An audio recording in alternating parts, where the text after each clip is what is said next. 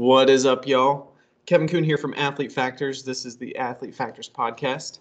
My guest today is strength coach David Accardo. How's it going, David? Doing well, bud. How about you? I'm doing very well. So you are a high school strength and conditioning coach? Yes, sir. In my 8th year at Friendswood ISD now. Nice. That's awesome. So you're joining us to talk about a couple different things. So we'll kind of bullet point those up front just so people have kind of an idea of what we'll be discussing. But we're going to talk a little bit about lifting some heavy stones, which is always a cool thing. For sure. We'll talk a little bit about how all of our viewers and listeners can help you out and help your weight room out and getting it a little heavier. Sounds good. And maybe we'll talk a little bit about some 3D printing. Hobbies are always good to have, that's for sure. Yeah, awesome. So let's dive into a little bit of your background. So tell us a little bit about your ventures in athletics and academics and kind of how you got into the role of high school strength coach. Well, I went to high school out in the west side of Houston at Maid Creek High School. Did pretty well in football. Did just well enough against some really, really good football players that were in our district to get some eyes from recruiters. I ended up going to Louisiana Tech on a full ride scholarship as an offensive lineman. Redshirted there, got to know my strength coach really, really well, doing 5 a.m. workouts for the first year because I wasn't traveling. So therefore, the ones that don't travel do a lot more building and getting ready for the next year. In that, I had 2 strength coaches in college. My first one for my first year was Yancey McKnight, who's now at UT. Just taught me everything I really truly believe in started that year as far as how a weight room is run, organization, from like communication, even like cues in the weight room. Like Coach McKnight's one of the top in the nation still today on what he does. And it was a pleasure to work with him, especially as a first year athlete in a program like that. So once he left, Coach Damon Harrington came in with the next staff. And he was actually a linebacker at Louisiana Tech as an athlete, went to a couple different universities and came back as a head strength coach. And I had him for 4 more years after that. And he was a much more high energy guy, more like the rah-rah, like you really let's get hyped up before we get under a big bar, stuff like that. So I got the best of both worlds on the logical and the science side, and also like the hype up motivational side as well in my time as an athlete at La Tech. Nice.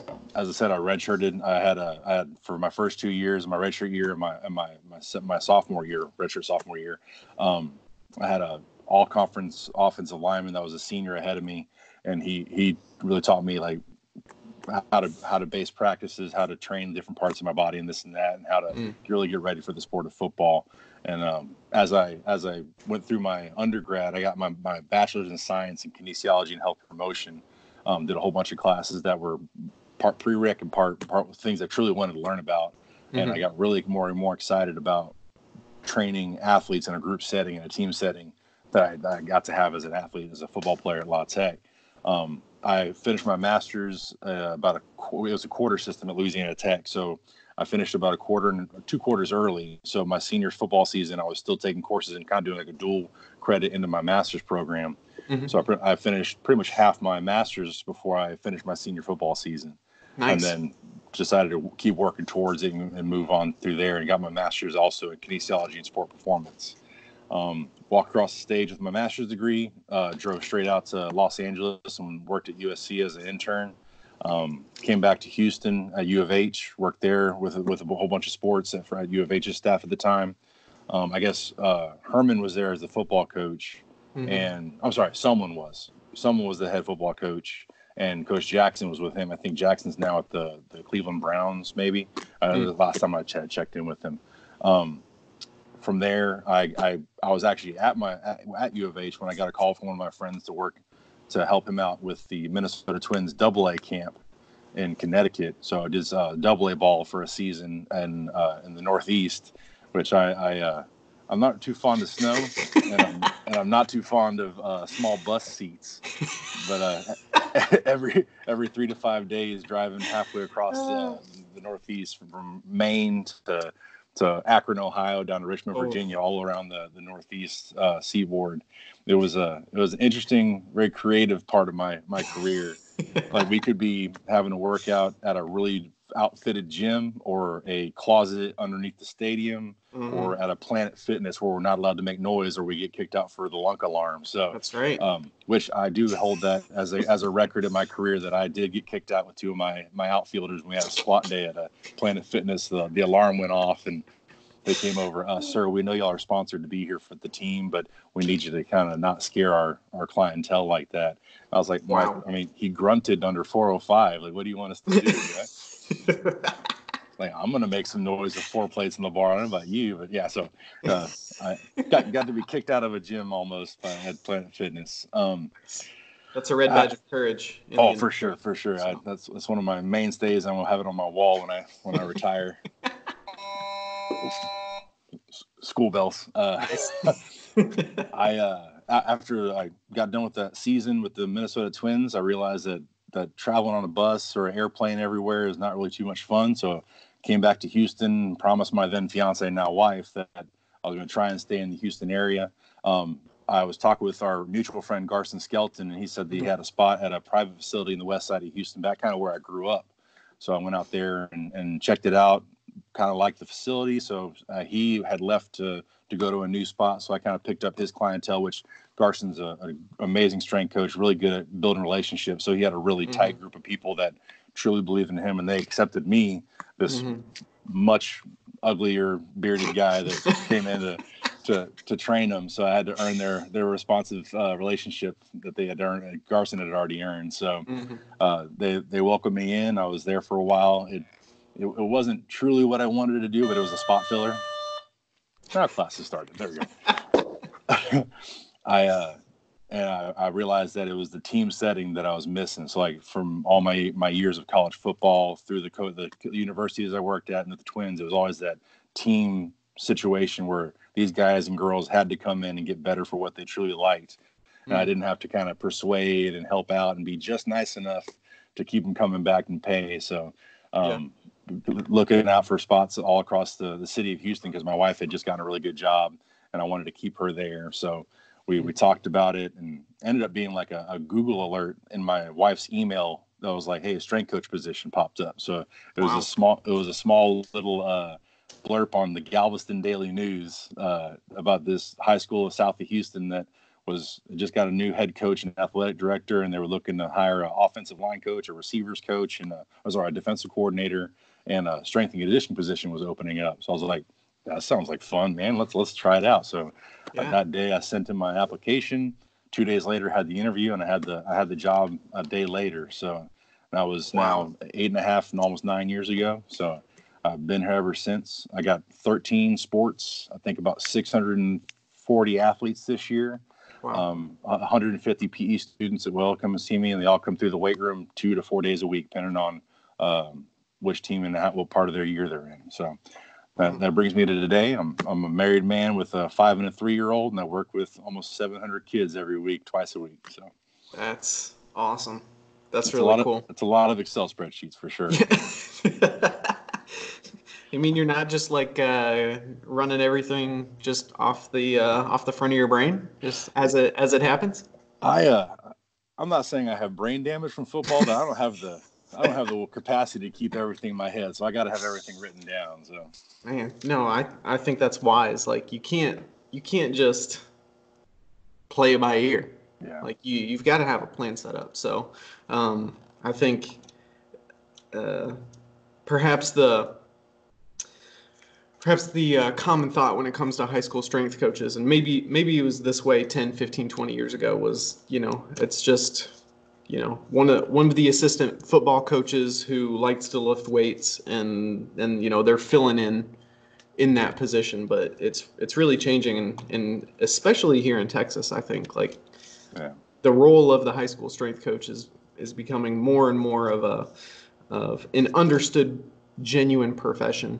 And it's people like you, it's people like Garson who take that position seriously, who understand the impact that they will not only have on the individual sports, but really on the individual athletes. And Yeah, you can be the best when it comes to either interacting with the kids or the best when it comes to formulating a program for these youth athletes. But if you're not able to combine those things, then um, you're leaving a whole lot of performance on the table when it Yeah, comes to the actual sport. But also, I mean, these kids, a lot of them won't go on to play sports after that. So just having an impact on their lives and helping push them in the direction of healthy lifestyle and making positive life choices that will benefit their body and their health down the for road. sure.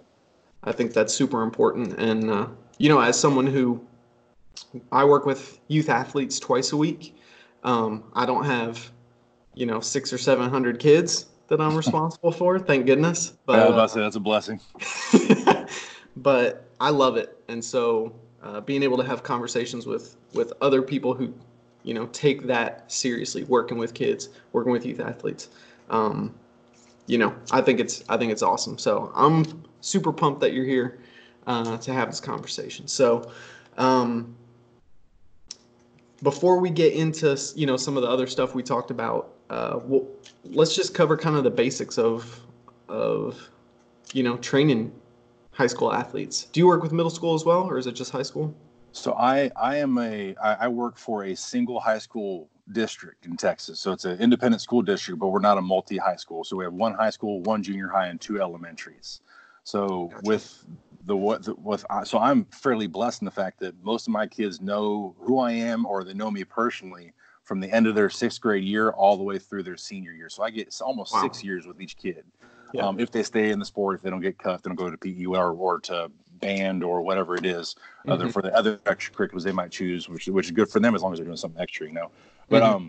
if a kid comes in at the end of their sixth grade year, they have a chance to go to what we call our MAC, or our Mustang Athletic Camp, in the summers. So they come in there, it's PVC pipes, small sandbags, working on body position, push-up position, how to squat, where your knees should be, a whole bunch of body awareness stuff in that first summer.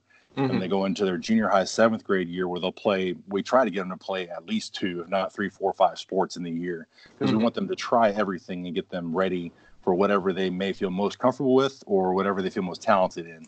Hmm. Then that's in their seventh and eighth grade year. So after that, they come back both of those camps in the summers as well. So by the time they walk on campus as a freshman, they've had two, maybe three summer camps with me personally, and then 2 full years with the coaching staff at our junior high, who have I'm more of a I wouldn't say director role. They're really good down there on their own. We have a couple of coaches that truly enjoy getting kids in the weight room, and not working on weights on heavy stuff, but Hmm. body position and good, like PVC pipes. So we have pipes filled with sand, small 25-pound bars, things Hmm. like that, so they can get in good position for like.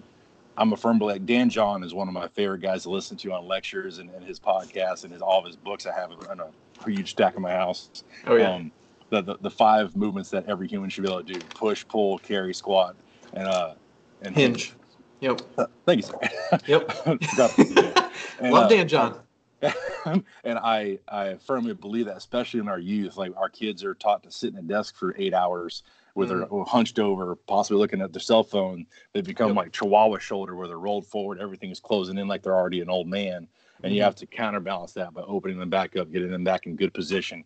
Because uh, the original strength stuff shows like a kid learns how to crawl before they walk, then they run, and we learn how not to squat in our the way we live in our daily lives. So um, that's the biggest blessing I have, is that most of my kids come in as their freshman year already knowing the main basics of movement, due to our junior high coaches giving me just the baseline things I want to be able to see. Have Hmm. good external rotation in a front squat with a PVC pipe, back Hmm. squat having the good proper position, good head and chin position, and Hmm. being able to sit to depth, past depth, with comfortable, no pain of movement. Hmm. Obviously, a good push up, good sit up, maybe a pull up or two, or even they're just be able to hold their body weight for 10 seconds. I Hmm. can work with that over the next 4 years and get them to whatever basis of strength and power they want to get to. Hmm. Because like you said, I have 600 kids. There might be 6 to 20 of them that will play D1 sports, D2, D3, probably some more. Hmm. But the rest of them just need to be healthy adults that know how to keep themselves in shape and not be in pain when they leave high school because of whatever sport they played. For sure. I want them to be strong mothers and fathers, good uncles and aunts, grandparents that can pick up toys with their grandkids 25, 30 years from now, to be healthy and good joint movement with minimal visits to physical therapists as possible. Yep. Due to the what we tax them with here. The world's full of sport specificity as a common theme. Like, if my kid's only going to make it to college if he plays one sport in his entire year round, and I believe we've lost the love of sport for the gain of a possible scholarship, which has been watered down over the years. Over everyone should get one because everyone's special. Which, yeah, you can love your kid to death, but like if you're 5'7" and your wife's 5'4", he's not coming out 6'3" and running a 4.340. Like it's not, and it's okay to be a good high school football player and go on, earn your degree, and be a good coworker. That's a great life to live. But for some reason, it's been kind of poo-pooed on to be a good athlete that didn't go anywhere. And I would hope that in years to come that pendulum swings back the other way, that it's okay to be really good at something, but to move on and do the next chapter of your life. So I try to play to that middle third of kids that won't go play, but will come back and tell me, hey, coach, I was at the intramural center of my university, and some guy was asking me why I was doing something. And I got to teach him stuff that you taught me. Like that's my hope, that like the average Joe still loves to get better and get stronger, because I didn't ruin it for them by making them do something that made them get away from the weight of the rest of their life. So, and again, if I do have the upper echelon kid that God would give me every once in 4 years, that's like good at every sport he touches, that's great too. I can help that kid be ready for the next level of sport they may play.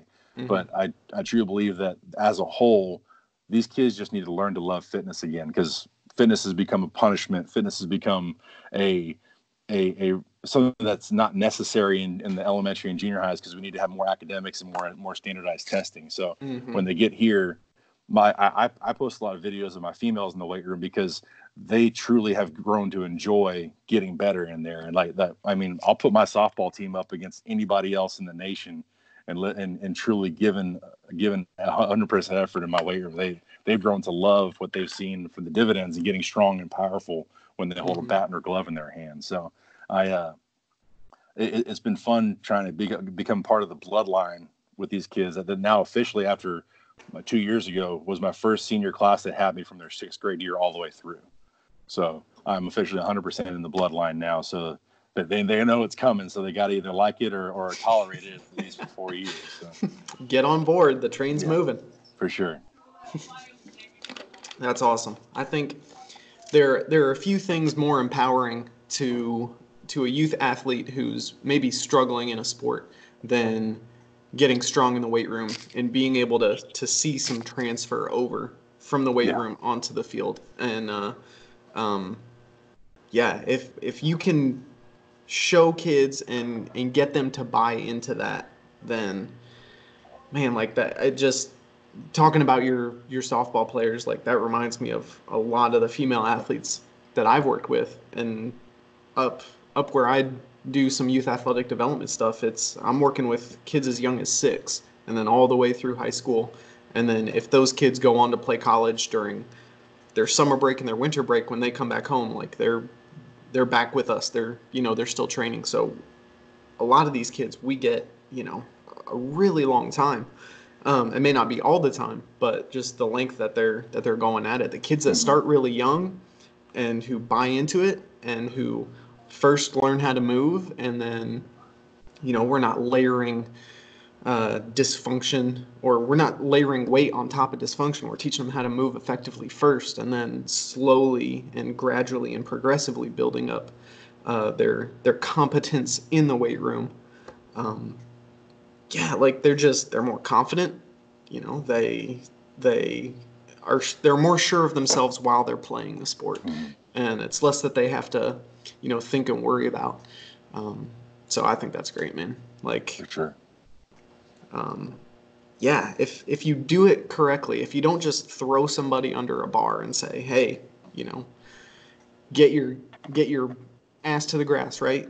Squat really deep. Like, well, I don't know how. Well, just do it, and you'll figure it out. Like, maybe that's not the best way to do things, So, but yeah, starting them young, man. That's a good way to do it. Like, For sure. get them comfortable in the weight room, but that doesn't mean you have to do everything in the weight room. So I think that's pretty good stuff.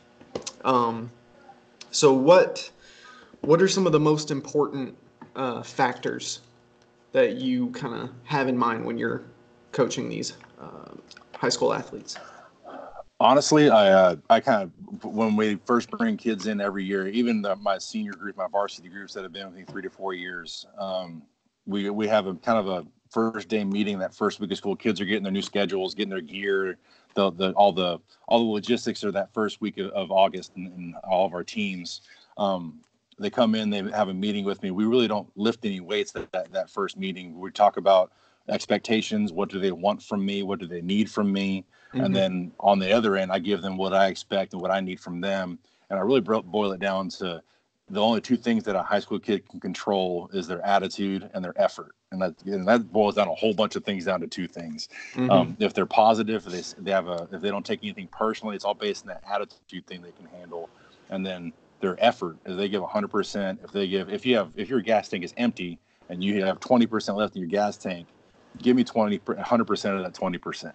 Mm-hmm. And we can make changes to whatever workout we have. If y'all are beat up and banged up, we can change it to formulate to that. But it takes communication with a positive attitude and 100% effort in that to work on. But from there, I voice the fact that I'm not an Instagram coach. I'm not the footwork king with the speed ladder doing 1,000 miles an hour. I am beating the hell out of the basics with these kids. Mm-hmm. Even as a 6th year athlete, 4th year in high school as a senior, they're going to be really good at the basic movements that we do. I'm not going to try and make them stand on a Bosu ball with bands hanging and kettlebells from here and a one eye covered and all the extra like bells and whistles of smoke and mirrors that you see mm-hmm. on the video that on Instagram that gets 1,000 likes in an hour. Like I'm probably the worst when it comes to that stuff because I as an offensive lineman my entire life, my name only got in the papers or on the loudspeaker if I messed up. Like holding penalty, blocking the back, anything like that. It was never, hey, the line did a really good job on that run play where we got 96-yard run. Like, no, mm-hmm. that running back got 96 yards and we high-fived. Like, I've never been trying to put my name out there for the betterment of myself. Mm-hmm. I'd rather have my kids in the forefront, their names in the newspapers. Even on my Instagram, I don't really show just one kid on a video unless he's trying to break a record that we may or may not have at the time. I'll mm-hmm. pan the entire weight room, show the 65 to 85 kids I have in there, and because we're all killing it. Yeah. And you'll see them. Almost all my videos look the same. I do one big circle way above all my short athletes, and you'll see kids squatting, kids hinging, kids pressing, kids pulling, and mm-hmm. that's what we work on. And mm-hmm. it's not flashy. It gets boring at times, gets tedious at times. Mm-hmm. But if they give me good attitude and good effort, they will see true results from that. Mm-hmm. And you could talk all the ones and zeros, all the periodization, all the keep it simple, block zero, APRE, range of percentages you want. But keeping a high school youth athlete excited about what they're doing truly is the only way to get a true result out of it. I could give mm-hmm. you the best periodized program, 12-sheet packet, but it's just a set of burned paper if the kid doesn't believe in what they're doing. Mm-hmm. And that kind of, and there's 100 ways to motivate a kid, internal, external motivation, this or that. Mm-hmm. But with most of my kids, if in that first 6 weeks, giving them a couple cookies here and there to let them see a small 1-rep, 2-rep process of gain or PR, mm-hmm. that small carrot rolls into a big snowball. So keeping them motivated, and especially my 6-year kids that have been doing it for so long, they can get run down pretty easily on doing the same things all the time. And mm-hmm. I'll put in competitions and things like that, but it's mainly just keeping them motivated for what we're planning on doing that week, that day, that mesocycle, microcycle of the part of the year. So. Mm-hmm. Awesome. Yeah, that is That is one of those things. If you're changing everything up, and every time they come into the weight room, it's like, hey, we've got to spend 20 minutes learning this brand new exercise. Like, well, we just learned one yesterday, and that took us half an hour. Like, yeah, you can keep kids. You can maybe keep their interest, and they're maybe a little more likely to maintain a fresh attention span. But you're not going to get the results. You're not going to get progress. So, yeah, like you gotta keep the fun in fundamentals, right? Yeah.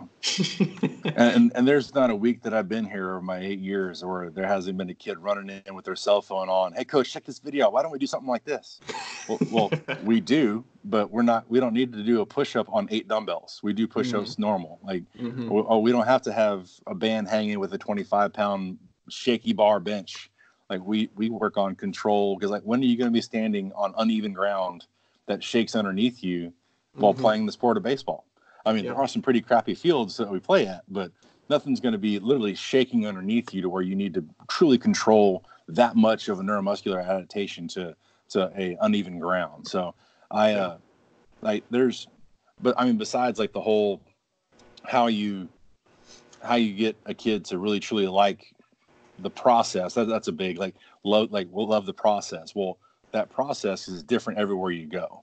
And here at Friendswood, we literally need to be perfect at the bare minimum basics, because, I mean, we may not have the best, fastest, strongest, biggest kids out there in any sport we play, but every team that leaves our home field, our home courts, even our pool, they know that we're going to work our butts off, and we're going to be perfect at these small little things in our game that we play. So I've modeled my weight room after that exact same thing. Like, we will be perfect in the aspects of our game that we have to be perfect in, so that we're not going to lose a game due to a mental mistake. You might be outright better than us with talent and beat us by 10, but that extra 10 points you got, you had to earn every single point.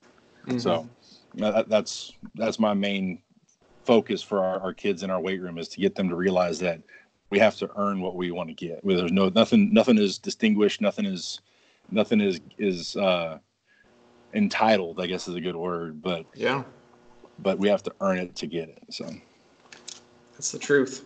That is the truth. So when it comes to setbacks or potential issues, what are the most common issues, I guess, that you deal with on a day-to-day or season-by-season basis? Well, we have a lot of youth programs in our area. Overuse, over specificity, under recovery is more what I talk about with our parents. Every August, all of our team sports have a freshman parent meeting, and then a full team parent meeting. Excuse me. And I try to make as many as I can, and talk about, like, you have to feed our kids. Like, probably 85% of our kids do not eat enough to get the gains or the situation they want to aim for. Under recovery, like sleep, nutrition, water are the cheapest and easiest way to get yourself better at anything you're doing, but they're the most underutilized and underestimated things that we have out there. Like, of course, there's no one marketing a good pillow. Like, like there's people that are selling pre-workout, post-workout, intra-workout, all these crazy formulated boxes of whatever. And that seems sexier than the basics that you truly need. Our 5 movement basics, our sleep, our nutrition, and our recovery systems. And that's more on the athlete side. On our facilities or our logistics side, most high school coaches will tell you low space and low budget. We are a state-funded school. With our area we live in, we're in an upper echelon socioeconomic status area, but we are have to be a very efficient district, because in the eyes of the state, the money comes in from the state and federal level based on per kid that is in a Title I situation.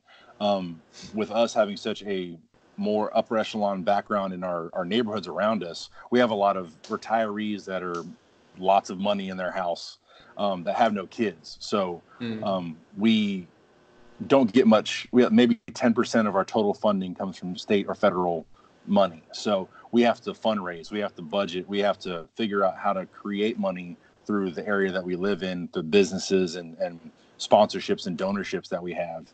And then our facilities, we're working on a bond issue right now, trying to get it put through for a vote. But when you have people that don't use our facilities with students that have already have kids that have gone to college or retirees that have moved in, you don't want to have a smaller tax raise because it's not helping you at all, right? So we're lobbying. We're trying to get to the point where we can get the things that we truly need to help in all aspects, not just athletics, but in our academic side. Our classrooms need to be remodeled. Our auditorium for the theater is, I think, 30, 40 years old and is out of spec and honestly out of code for a couple of the areas in there for like electricity and things. So we're working towards trying to get a bond put through on the budget side and our facilities. I mean, our athletic wing, I think, was built in 95 or 97. And it was kind of like on the end of the last bond that came through for athletics. So it was, I mean, it's good. It works. It keeps us semi-dry when it rains. It doesn't leak too badly. But we work with what we got. So it's funny, like every time we hire a new coach, they come in because Friendswood is pretty synonymous with doing well in athletics and extracurriculars. We're always in what's called the Lone Star Cup battle at the end of the year for extracurriculars and academics. A point system hits, see who has the best school overall for what the kids are doing. And we're always in the running in the top 10 for that. And the new coach gets in here for their interview and they walk around with our AD and he's like, wait, this is it? Place? This is it? This is what y'all are rocking? And we're like, yeah, dude, like either you like it or go somewhere else looking for nice stuff. But we're gonna work our butts off with the stuff that we got. So well, dude, that was a perfect segue because we need to talk about how people can help you and help your school district and all of that get some improvements in the weight room. So tell us a little bit about what you're doing there. Well, we like I said, we're it's a blessing and a curse. We don't get the state and federal funding, but we have really generous and helpful people around the area that we can reach out, and we have a really high percentage of people that will be willing to help us wherever they can. Every year we have a foundation at our district called the Education Foundation, and they bring together a whole bunch of generous, honest, good people that try to build up funds for us to use as fundraising for academics, athletics, extracurriculars on the fine art side.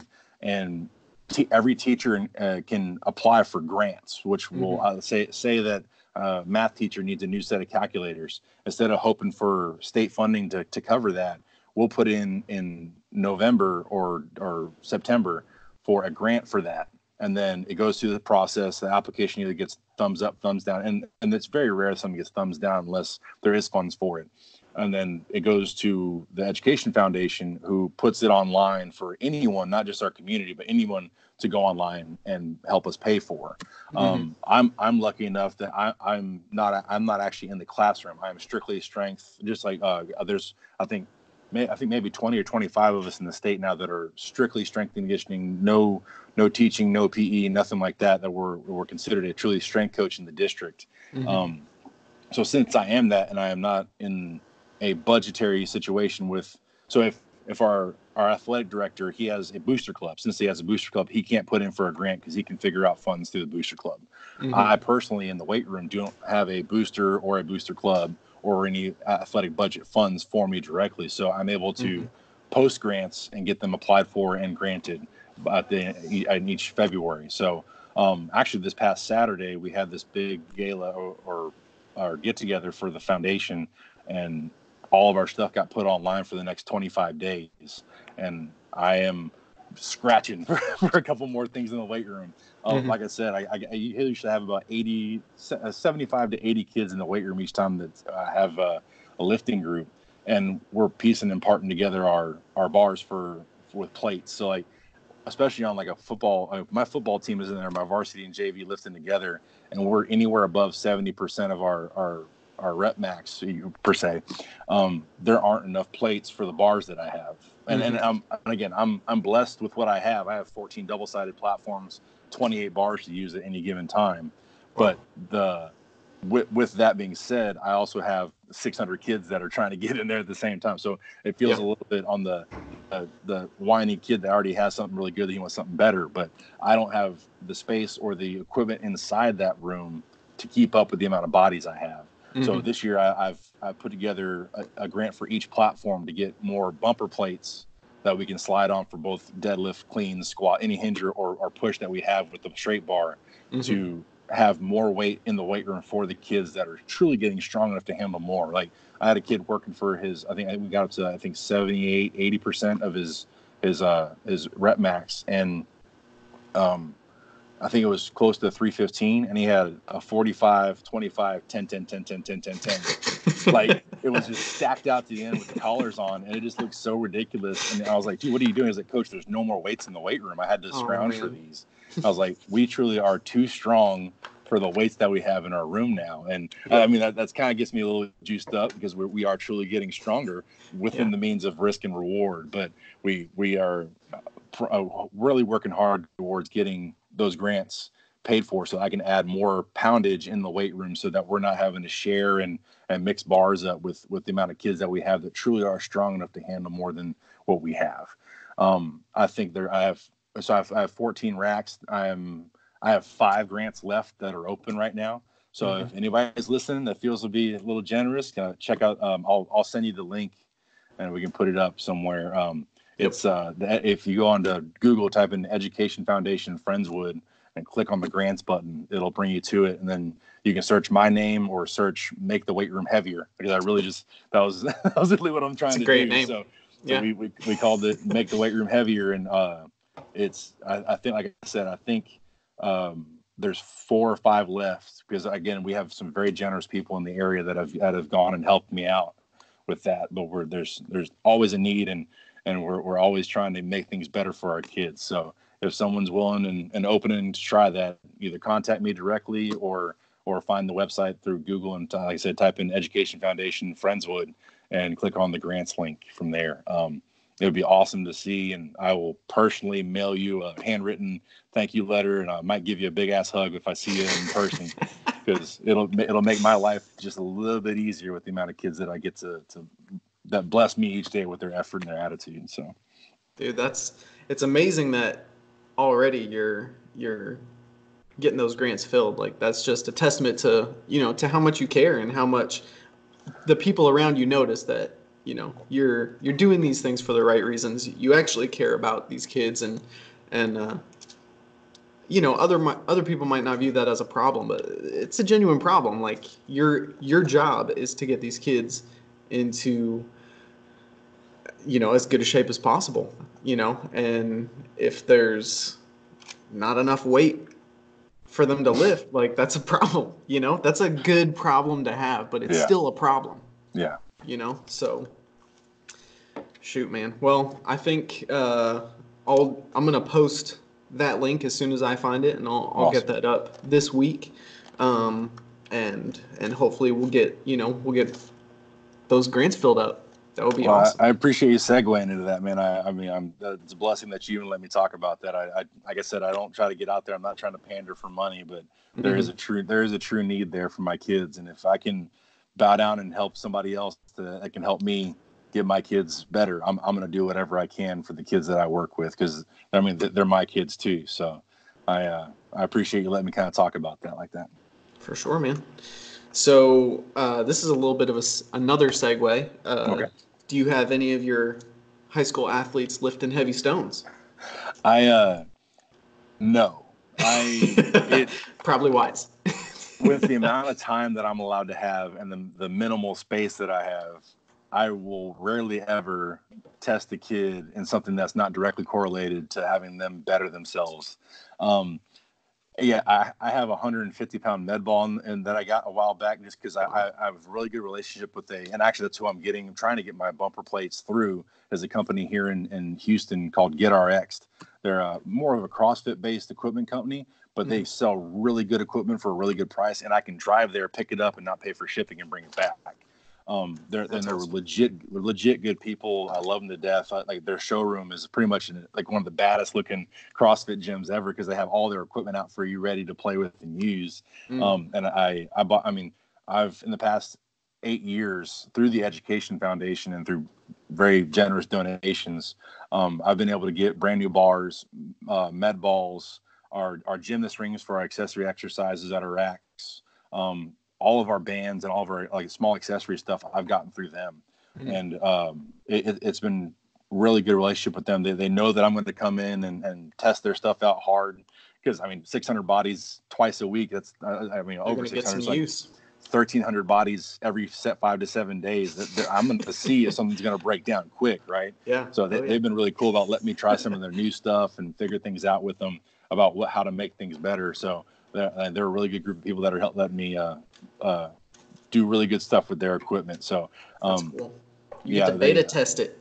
The last time we bought all of our bars, we spent so much money with them that they're like, hey, we got some new toys. You want to try it? I was like, what do you got? Well, we got these things called slam balls that we're trying out to see how they hold up. And we got this 150. And they knew that I was kind of in the strongman circuit at the time playing with heavy things. So he was like, how about I get 50% off? I'll let you buy it. And I personally, with my own paycheck, paid for that one just to have to play with. And I've been beating the crap out of it for 6 years now, and it's still holding up as a 150-pound it's like metal dust inside to make it that heavy. Wow. And that's the one thing that's kind of close to what I would consider stone lifting in the weight room. And we'll have a random kid walk up to it like, Coach, what is this? And we'll talk about it, and they'll try it. And of course, it's always awkward. And my athletic director was like, I'm really afraid of kids getting hurt with that thing being in the weight room. It's almost like, well, your grip is going to fail before your back does because there's no handles. It's not like deadlifting 150. You're pretty much kind of have to pressure and friction it between your forearms and your hands, and your hands will fail before your back or legs ever do. And he was like, okay, I just want to make it like, you know what you're talking about. I just know that it made him nervous to have this huge med ball in the corner of the weight room because if you put a ruler out there, a high school boy is going to test himself somehow with his friend next to that ruler. So that med ball becomes a big testament with our O lineman and D lineman who can pick it up as many times in a minute or whatever it is. So it's that I guess that would be the closest thing that comes to what I do personally in the weight room. I have my yoke and my log bar in there, but those are kind of chained up off limits unless I'm in the weight room. The kids know not to touch my personal toys that are in the weight room without me there, just to make sure they're safe and being supervised in what they're doing for their extra lifts and things like that. So, yeah, that's as close as I get to letting them try any stones out. So, tell us a little bit about your trip you've got coming up. Well, I'm planning on going this spring break in about, in about 3-4 weeks now. I need to check my days left. I'm planning this spring break to fly over to Iceland to try myself against some of the manhood stones there. The one's called the Husafell stone. It's I guess more infamous than famous. Not a lot of people know about it, but in my circle of strongman and world of strength, a lot of people know about it as one of the oldest and most infamous tests of strength out there. Long story short, hundreds of years ago, there was a farmer in central Iceland that had a goat pen. That there's not much trees there, so they make their walls out of stone and mortar. And he had a stone and mortar goat pen that was, I guess, about 50 meters around.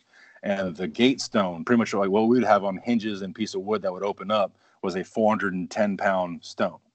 So to let his goats out, he would pick up a 400-pound stone, move it. Holy cow! And that was how he let his goats and his sheep out each time. Well, he had I guess 1 or 2 sons and a daughter, and daughter was not getting paid as much per daily labor as the sons, and she wanted to get the same amount of pay. And he said, well, the day you can pick up the gate stone, then we'll talk about it. The next morning, she wakes their butts up, gets them out there. She picks it up, walks it all the way around the goat pen, and sets it back down. Like, pay me my money for it. So, it's pretty awesome. And Iceland's actually really well known for how forward-thinking they are in women's rights. They had the first woman president. A really strong community of true physical and emotional strength in the female and males. I guess in the top 10 past years of CrossFit, in the top 5, there's been 3 to 10 different Icelandic women in that group. It's like they know how to grow strong humans and strong women in that same vein. Mm-hmm. The olden day fishermen, before they set out on into the fjords to go fishing, there was a fishing village near Driftvik, which is one of the fjords that kind of goes out on the west side of the island. There was they call it the Black Beach. It's a whole bunch of like black rock pebbles, and there were 4 stones there called the Driftvik stones. That each level of stone that you were able to pick up showed how strong you were to the fishermen, therefore how much money you would be able to get paid on the cut of the money at the end of the day for the work you were able to handle. Mm-hmm. So they got the pretty honestly pretty straightforward and ugly, angry names for each stone. The smallest one I think is like 55 pounds, and it's called Amlodi, which is weakling, which means like you're a child and you should be able to get that. So that's like maybe like 0 pay to minimum pay. Uh-huh. The next stone I think is 150 pounds, and it's a Haftasdinger, which is a half lifter, and Wow. you get like a quarter pay. And then the next one up is I think around 250, and it's called Hafstyrker, which is half strength. Means you probably get half pay for that day or whatever labor you do. And then the biggest one was called Fullstyrker, which is 341 pounds. Holy cow. If you get that to your chest, you're considered full strength, and whatever job you're told to do on the boat, you'll get full pay for that day. Gotcha. So people would move out to these fjords and put up these little shacks at the beach and wait for boats to come in looking for workers. And they go over to the rocks and see like, hey, where are you at on the level? If you pick up that full Stricker stone, you're getting full money for the day. You get on the boat and go make some money for your family. Yeah. And that was every fishing season. They'd all move out and then all move back home each year. So I think it's a really awesome testament to like why Icelandic people are so truly tough and able to handle strength world or not, like just how good they are at their base strength and in general, because like they were grown from people of decades and generations of being based off of strength themselves. So this past summer, I'm not going to rehash it. No, Garson went at probably ad nauseum on the Scottish stones, but I went about 2 or 3 weeks before he did. And we both tried some stones there, and just because I got done with college football and I had some demons left of competitiveness inside me, trying to find where I could hash that out. And I'm training kids at universities and pro sports, getting them ready for battle every day. And I still needed to get some of those demons out, and I found strongman and did some amateur circuits from Houston to North Texas, Central Texas, Louisiana, and Arkansas. And in that, kind of hurt my shoulder pretty bad at Arkansas Strongest Man and got second place. And I was talking to my wife, who was pregnant at the time. She's like, "Hey, I don't want you to be in a wheelchair as a dad. You know what I mean? So let's figure out something else we can do." So I got away from the strongman, started just working out directly just for fitness, and and in my kind of looking at different ways to train, I found out about these olden day stones. And that was kind of how me and Garson kind of picked up the idea of how cool it'd be to go touch these stones that hundreds to thousands of years ago, people tested themselves on. So we both figured out ways to get ourselves over there last year. And then I think he may have talked about it as well, but Rogue put on some really cool documentaries, both about Scotland and Iceland. That really got us juiced up, and like within that video coming out, like 6 months later, we were heading over there. So it helped me kind of research where they were as far as GPS and all that. So I was able to create a map that went all through the Northern Highlands, and I think I tried 8 or 9 of the stones from each of the clans, because they're pretty much the same thing in Iceland. Anywhere that like the Vikings could easily boat to and take over, there's stones there. And each clan would have a test. So you have to jump the length of your kilt, or run under a sword without falling over, or pick up this heavy stone to your waist, your chest, or your shoulder, to see how, kind of like the levels of full Styrker in Iceland, the levels of strength. And if you were considered a full man, if you got it to your shoulder and took a hand off of it, you'd be considered a real man. And that's where you get a feather in your cap. That's where that statement comes from, is from Scotland. Because the guys walking around in the clan with a feather in their hat meant that they were strong enough to handle whatever came. That's crazy. Yeah. So that's where the Iceland came in. After we finished Iceland, I was like, the ones in Scotland, the ones in Iceland are bigger and heavier. Let's try it. So next step up, man. Yeah. So I think there's 11 stones in Iceland that I'm planning to go through. I think the lightest is obviously the 50-pounder and the Dripfix, which I'll I'll still do it just to say I did it. Mm-hmm. But I think the heaviest, they call it like the bear hug stone, but it's like the Brynholzstrak, which is 620 pounds. Wow. Yeah, so that'll be my tipping point if it's actually even possible for me to get it off the ground. But we'll see how that one goes. Yeah, man. The crazy part is like you can't really like prepare for it, right? I mean, there's a lot that you can do by lifting, heavy stuff here, but until it's like right in front of you, and you're like, okay, it's shaped this way. I've got to like figure out how to, what's going to be my strategy here. Like a lot of that you can't figure out until real time. Well, yeah, So, the Scottish call it reading the stone. When you walk up, you kind of like feel around it, see where the gripping points would be, kind of pull it an inch or two off the ground to see where the balance point is, whatever the center line may be, and then once you read it, then you try to pull it from the floor so that it's not a failed attempt on your first try, which it still may be because it could still be heavy as all hell. But yeah, you read the stone once you get there, and like it's totally different than anything I've ever really done in my competitive sports or strongman days. Like I've played at stadiums in college that had 100,000 people at Tennessee or 97 at Florida. They're all yelling and screaming at us or for us. Strongman, there might be 10 people or 100 people in the stands for the amateur circuit.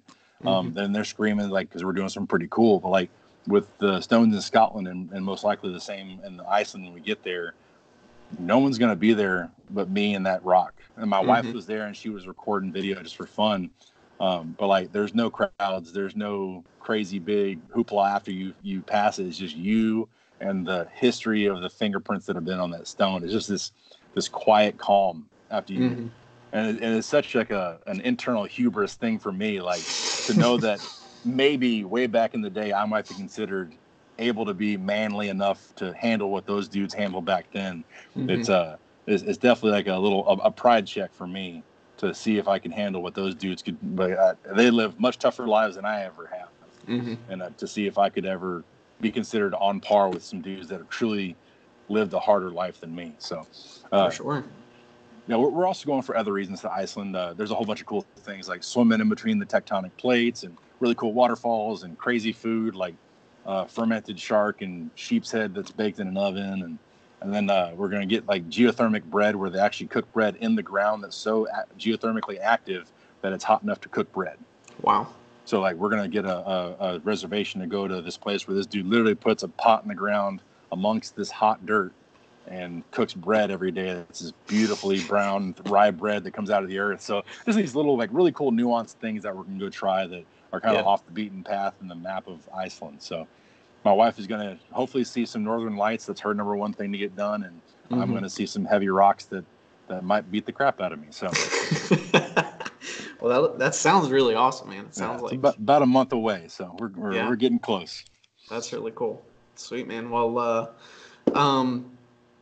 yeah, man, we're just rolling along here, man. We're covering quite a bit. So, a lot of the stuff that I see you post is 3D printing.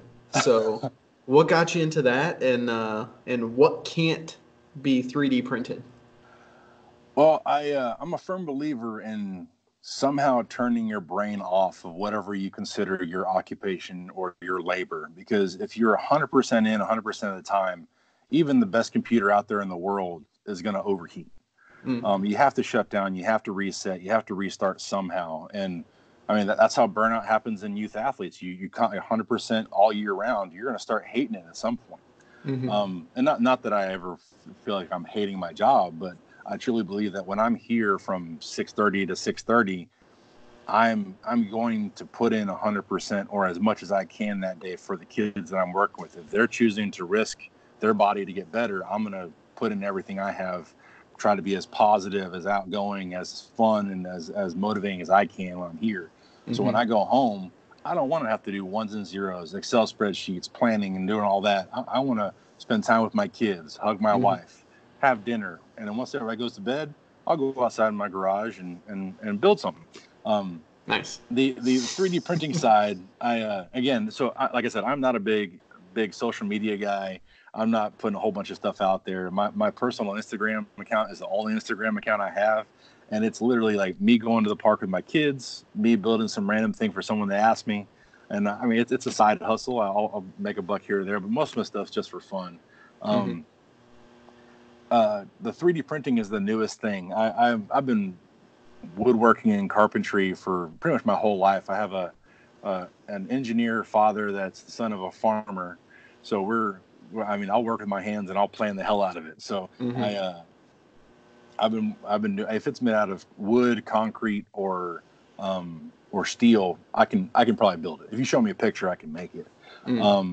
But I have a router CNC, a 3D printer, and a laser CNC now that pretty much I press start after I plan it out, and it builds something for me while I'm doing something else. So it has snowballed my time in building and making things now. But as far as the 3D printer, my knowledge of it's very low at this point. I'm still very elementary. I'm not very too good at the whole computer side of things, but if I can see it, I can figure it out. And as far as what can't be printed, I know that there's thousands and thousands of dollars worth of 3D printers out there that can make things out of wood with a filament and melting process that creates something out of wood. Wow. There's ones that can do tin, aluminum, and brass because it gets hot enough to melt those metals into position. Plastics, ABS, PLA, I3C, a whole bunch of different kinds of plastics that can handle. I mean, even like silicone, like mushy, like squish toys that you give a dog, you can print those out in some of the better printers. Wow. I spent $150 on my printer and built it myself. So I'm not saying it's anywhere near level or really good, but it does get the job done. On the things that I've built so far. I mean, I've made some hinges for a part for my son's toys that broke and I had to rebuild. Lots of little things. It's nothing too big. I made some earrings for a friend. So. Yeah, I was just about to say I saw a lightsaber or two. So if you can build that. I've actually gotten into some semi-minor production of that because there's been a high. May the 4th is coming, so there's been some high cause for me building a couple more of those. So I got to make some Darth Vader red ones and some Samuel L. Jackson. I can't remember his character's name, but yeah, purple Mace lightsaber. There you go, Mace Windu's purple one with the gold handle on it and all that. So I gotta figure out my colors and things like that. So it'll be an interesting process, but I am in minor production of that. So that's cool. As far as what you can't print, it's all based on my ability and my allowance of knowledge. So that's where I'm at on what I can't print. That's awesome. Sweet. So how can aside from the donating to the weight room, how can people find you? How can they follow you? How can they be more involved in just being part of what you're doing on a day-to-day basis? I'm a big proponent of being generous with your time, talents, and resources. If you want to direct email me at my school email, I will talk shop with whoever, whenever, and I will answer that. My email is Accardo, my last name, which is we talked about earlier, is a kind of a train wreck. DACCARDO at FISDK12.net. So it's a very long email, but if you email my school email, I am always down to talk shop about periodization, programming, abilities of young athletes, whatever it is. You're going to talk about any kind of strength and conditioning or shoot the crap, whatever you want to do, or talk about how your day is going. So yeah, shoot me an email there. Like I said, my Instagram account is more personal. Not really. I really don't put very much on my training side there. But my Twitter is a team Twitter. It's for all Friendswood Athletics. Each Twitter starts with Fwood and whatever sport it is. So I am at Fwood, FWOOD STRENGTH at Fwood Strength on Twitter. So that'll be maybe once every 2 weeks I'll put a video up or whatever. And I'm more of a consumer than a productive person on Twitter. I'll retweet things of guys that I truly and girls that I truly relate to and truly trust and think that their knowledge is out there, so that the 6 kids that are following me on there, because they know that I'm not very fun to follow, but if I see something that's truly honest and good information for whoever's following me to have, I'll retweet that. But like I said, I'm more of a a consumer than a producer on Twitter. So, Gotcha. Awesome. And let's wrap it up, man. So if you could give anybody watching or listening one piece of advice, or leave us with a quote or something along those lines, how would you end it? truly try to find what you love doing. If you choose to take 20 years of your life to dread waking up in the morning, that's on you. Like, you have to figure out truly what you love to do. The Japanese have an awesome thought process called ikigai, and it's a concept of a reason for being for humans. There's 4 stages of it that you have to find something that fits all 4 for you to truly feel fulfilled in this world that's so crazy. You have to find something you love to do, something that the world needs, something that you're good at, and something that you can be paid to do to survive. So if you fit into all 4 of those, you are in what you do. And that could be a day-to-day process. Like, today, I truly feel that I'm hitting all 4. But tomorrow, I might be like, yeah, I'm not very good today. But like, overall, like, if you can hit those 4 markers in what you do, you're truly in a form that is a life worth living, and you can go ahead and keep going. But if you're doing something that you love and you're good at, but you're not getting paid for it, and the world doesn't really need it, it's more of a passion. If you're doing what you love, the world needs it, but you're not getting paid for it and you're not good at it, it's more of a mission. If you can get paid for it and the world needs it, but you don't love it and you're not good at it, it's more of a vocation. If you can get paid for it and you're good at it, but you don't love it and the world doesn't need it, it's more of a profession and you're just getting by. Then it gets down into more detail. If you want to look it up, it's AKIGAI, ikigai, and it really breaks down into what truly matters for a human being to develop and feel fulfilled each day. And so that would be my biggest proponent for people that I talk to. Like, even my high school kids, when they're about to graduate and go off to college, like, what are you doing? Oh, no, I'm gonna get my prereqs and figure it out. I was like, okay, well, when you say figure it out, try and find these 4 things. And that could change in 10 years anyway. Like, a 16, 18-year-old doesn't truly know what the world needs. But like, as you get older, you can then formulate and figure out the next chapter of your life. But like, I would say, yeah, the thought process of ikigai is a great proponent to help anyone in any stage of life see where they're at and how to either alter what they're doing or alter the world around what they're doing. So, yeah, man, I think it can be so difficult sometimes if you're in a position where, like, I don't feel like I'm making a difference, or I don't feel fulfilled, or like, maybe I'm making enough money or maybe I'm not making enough money, and if you're not really evaluating things through that, through those 4 lenses, it can be really difficult to, like, okay, where do I make a change? But that kind of simplifies it in a way that's like, okay, like, I'm addressing things here, and I'm addressing this, and I can kind of check those off, but here's where my life is lacking, and maybe that's why I'm not feeling fulfilled at the end of the day.